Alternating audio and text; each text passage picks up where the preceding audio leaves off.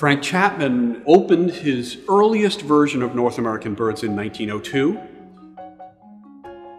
The hall would feature a total of 34 dioramas, and it's estimated that he traveled a total of 90,000 miles with his team of artists and taxidermists to collect those exhibits and visit these specific sites. One of his real concerns and passions was the protection of birds at a time when they were being shot for the millinery trade, and it was referred to as plume hunting.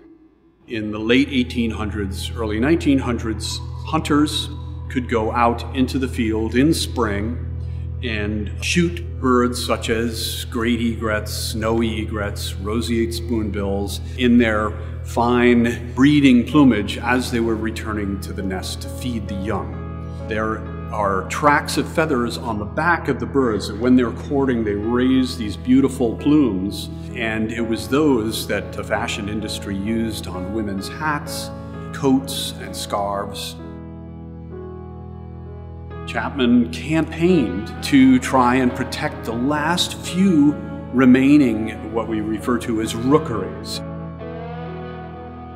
Probably his most famous early diorama was of Pelican Island, a little island in Florida that was known to be a sanctuary for herons and egrets and brown pelicans. Frank Chapman visited Pelican Island in 1898. His intent was to recreate that site back here at the museum to tell the story of the disappearance of the birds due to the fact that they were being slaughtered for plumes. He completed the exhibit in 1902, and of course, being a close associate and friend of Theodore Roosevelt visited the museum, and Chapman introduced him to the diorama and urged Roosevelt to set aside Pelican Island as a sanctuary for these water birds. In 1903, Theodore Roosevelt responded by preserving the site, and in so doing that, he creates the very first federal bird reservation, which becomes the first in the series of national wildlife refuges, which are today administered by the U.S. Fish and Wildlife Service.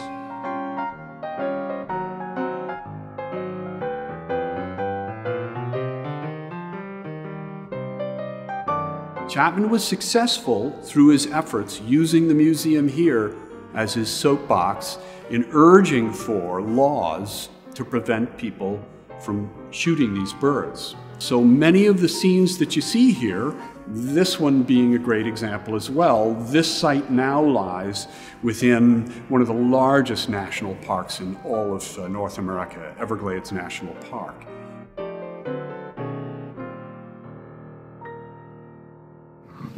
That's the smell we're looking for.